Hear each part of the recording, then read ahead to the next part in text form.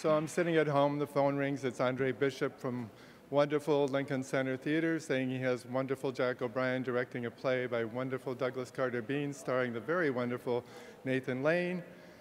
We've got strippers, we've got a burlesque theater spinning around, we've got a gay automat. How can I screw this up?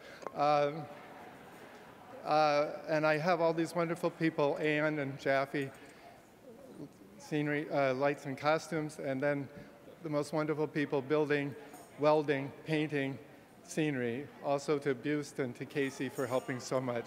God bless you all, y por ti también.